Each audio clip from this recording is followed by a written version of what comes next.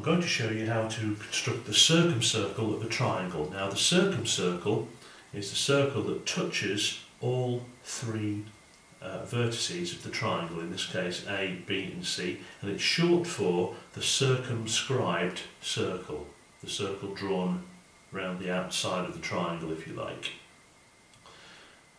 Okay, in order to locate the circumcircle, we need to use the perpendicular bisectors of the three sides. So this is quite easy to draw. I'm going to start with the side opposite A.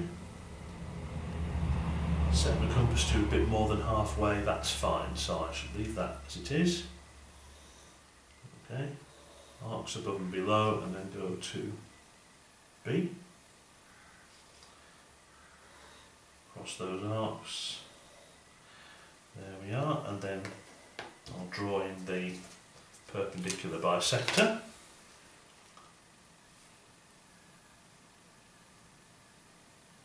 It's quite important when you're doing this to make it as long as possible, because the centre of this circle could be outside the triangle itself. Okay, let's work opposite B now. So I'm going to draw the perpendicular bisector of AC. I need to get the compass a bit wider for this. It should point right on the vertex. Okay. Arc below, arc above, and point onto A.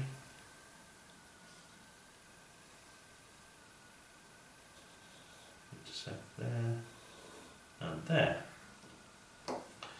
Okay, let's draw the bisector. It's best to draw these as you go.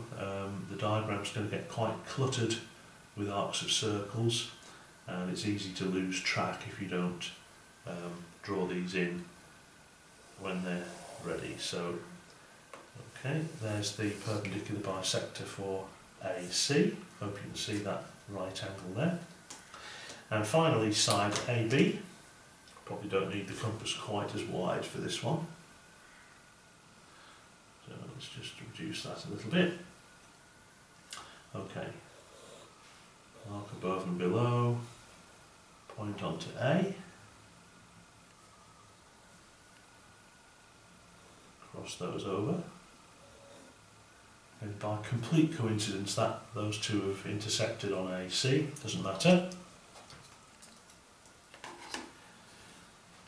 Okay, now if I've done a good job, these three perpendicular bisectors ought to intersect at one point. In other words, they're concurrent lines. And that's a bit of a relief.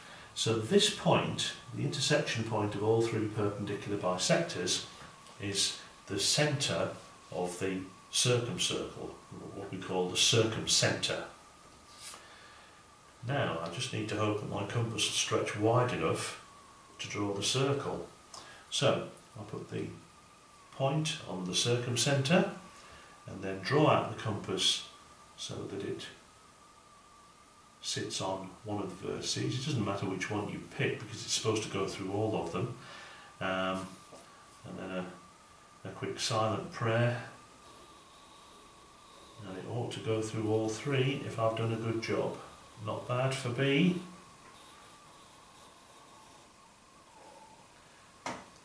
Not bad. Can't quite fit the entire circle on the paper, but you get the idea. So that's the circumcircle that goes through all three vertices.